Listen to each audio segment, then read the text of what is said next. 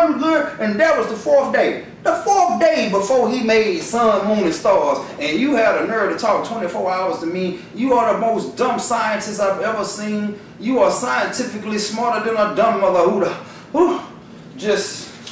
I'm just gonna tell you, just don't even make no sense. I'm on day 3, and I just made sun, moon, and stars, and you want to actually use the sun, moon, and stars to talk to me about the first 3 days. God do what he want to do. See, the days wasn't over till God say, and it was good. You see, every time the day would end prior to the sun and moon being started, he just said, and God said it was good, and then that was evening, and then that was morning. See, it didn't take nothing, but the days was measured when God got done doing what he got done doing, then that was the end of the day. See, when God get done doing what he do, he on his days, not ours. Like he got a Rolex. Ain't no ticking. What are you gonna measure the Rolex off of? What is the sun and the moon that we use to calculate this time and make these old Egyptian sundials that eventually become clocks? Where is he gonna get it if there is no sun, moon, and stars? Think about it, people. There was no sun, moon, and stars to the 3rd day. So how you gonna put 24 hours on God? Slap your scientist, your teacher in her. Yo, professor, just smack him with the book. Smack, move, I can't move my hand. Mac. Woo. Just give him the 5 Marshall bill on him. Alright, so we on day 4. We got sun, moon, stars now, people. We got sun, moon, and stars. We got an arc, atmosphere, so we know we ain't flat. And for you people who don't believe global warming exists, look what was here before. Light and darkness getting separated by waters. You don't think global warming exists? You don't think if you play with them waters above and below and put pollution in between them and there's not enough sky and air and you ain't gonna mess with them? Bless your heart, bless your heart. So we got atmosphere, we got sun, moon, and stars. But think about it, people. Atmosphere, water, all this stuff is relative to each other. It's just like your brain or your body. It could be bigger, or it could be better. It could be better, or it could be polluted. You make the choice. We make the choice. Stop acting like the earth just running off a never-ending cycle of unsuppliable resources. It come from to go back to, and if we don't put nothing back to, we ain't got nothing to go to. We're gonna eventually have to get that straight, people. Let's run this picture again of the film in the sky. You see above and raw. That shows you right there. You come from to go back to come from. All right. So we're on day 4. We got, he done made sun, moon, and stars. So guess what? Guess what's next, people? And God said, let the water bring forth abundantly moving creatures. Now, why didn't he say bring forth cows, moons, and lions and tigers, oh my? Why did he not say that? He said moving creatures. Why don't they have a name? Sound like dinosaurs to me. See, man named dinosaurs, the Plesiosaurus and the Tyrannosaurus. We made up these names. It's our man-made name. God didn't give them. He just called them creatures. I don't know if God intended on them to have names. Maybe that's why they didn't have brains and families and write down history, because he didn't intend on them to be nothing but fossil fuel. He had to make a thing that would eventually fall into the dirt to make fossil fuels for us later on. He is preparing, but instead of him just putting oil in the ground, he can't just put oil in the ground. The oil had to come from somewhere. So he made moving creatures, dinosaurs. So now we are in the Paleozoic, whatever the dinosaur era. We're in the dinosaur era right now. We're Jurassic right now. So we Jurassic right now, and we got moving creatures on day 4. Now remember, he just made sun and moon. So now they are living in ecosystems. Because the sun and moon, there's water and land and creeping creatures, moving creatures. And then he put fowl in there. So we got pterodactyls. He didn't say birds, he said fowl. He didn't even say the pterodactyls. And you know what they say, you know, now look, they say the birds came first or they came out of the water first. But he said, look, right there tells you there was the dinosaurs there. So they were on the ground first. He put moving creatures. But he didn't say, well, he didn't say they was on the ground. I'll take that back. I misspoke myself. He just said there was creatures moving. He didn't say they was on the ground. So that sounds like creatures moving, organisms, little stuff in the water, just forming, little life moving, just doing this thing in the water. Life is moving, life is moving. Then all of a sudden, pop, pop, one hit the air. Then crawl off land, hit the air. Fowl in the air. They say birds go back farther than just about anything. You check your scientists, they'll tell you birds, prehistorically, they go back far. And they were above the earth, you know, open in the firmament. So these birds flying high and all of that. Pterodactyls. Dinosaurs, because they're creatures, they got no names, they're foul. And God created great whales. Now, before they was creatures, now they got a name, it's a whale. Actual name, a whale. Wait a minute. So, where scientists say we came from creatures that came out of the water, well, we was creatures. Just creatures moving. There's not a lot of land, they flying. And then there was a whale. Oh, that's an actual animal. It's not just a creature. And living creatures that move. So he made other living creatures. It sounded like whales was here with dinosaurs. And birds was here with dinosaurs. And if you look at the pictures of dinosaurs, they'll show you whales and birds and pterodactyls and all that old stuff flying around with the dinosaurs. Which the waters brought forth abundantly. There's a whole bunch of them. That's where we get all the oil from. And after their kind, hold on. After their kind. So, look. It's only two kinds now, people. Light and darkness. He said after their kind. So that seems like dinosaurs might have been dark. Dark like crude oil. Darkness. Growing underground. What the darkness is. It is now that he said made, listen to that, people. Now he made the vegetables and the fruits after his kind. But he made these creatures after their kind. Who is there?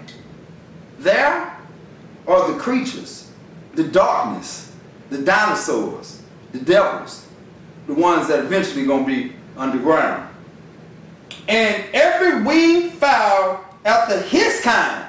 Now, the birds, eagles, we are now after his kind. We fly high. Angels, birds, fowl, angels. First. Think about it, people. Who was first? The fowl. Sound like angels. Pterodactyls. They're flying around the dinosaurs and stuff. And every winged fowl after his kind. These angels made after his kind. But they got a choice. They made after his kind. But they got a choice. These angels. Birds. Pterodactyls. Dinosaurs after their kind. And God saw it was good. And God blessed them, saying, be fruitful, multiply, fill the waters and the seas, and let the fowl multiply in the earth. He said, be fruitful and multiply in the water, so they still on the ground. Ain't nobody on the ground. I mean, they still in the water. Ain't nobody on the ground yet. But he said, let the fowl multiply in the earth. The fowl is multiplied. Now, what does God call earth? Not the planet, but the dirt. Let the fowl multiply in the dirt.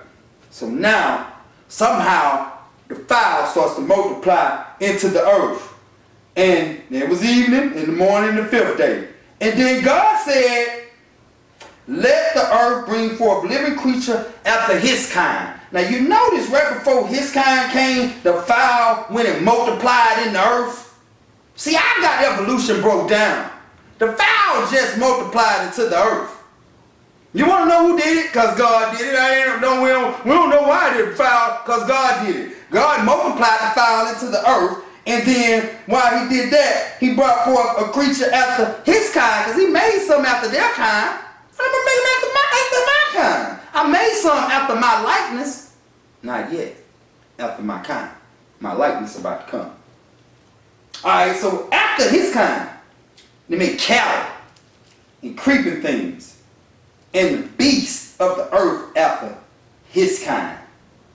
Now, why did he say the beasts of the earth? Listen to what he said. The beasts of the earth, the beasts of the dirt, the beasts that walk the earth, who wooed the dirt. That sounds like Homo sapien man. Maybe not quite man, because he didn't say man. He said a beast. But he also said he was walking, because he on earth. And he after his kind. So he kind of looked like him, but he ain't in his likeness yet. So it sounds like a beast-looking man, almost not quite man-looking, because it's not in his likeness yet. And God said, God made the beasts on earth after his kind, and the cattle after his kind, and every creeping thing upon the earth after his kind. So now everything on the ground he made after his kind. Listen to what he said. And that water, their kind. That's why your butts should stay out the water. You won't catch me deep sea fishing. I'm gonna stay on the water with my kind. They kind out there. God saw it was good. And God said, let us make man in our image. My homeboy asked me, who is our? What you mean, who is our? He just made cattle and all these other things in my kind, but we know there's spirits there, because we know there's angels, and he made a place for the darkness. But he wanted to make it in our image, because now he has a team of light warriors and angels. And he will make it in our image, because our image is light and man. So we made it in our image after our likeness. See, people, three things happen now.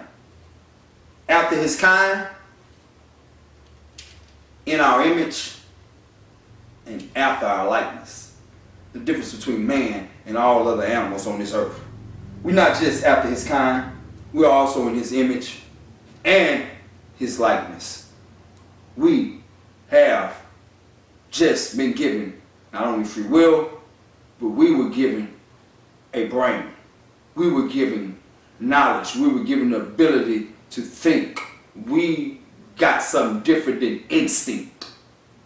Just instinct capabilities. Man was just given holidays and birthdays and knowledge of self. That's what we just got.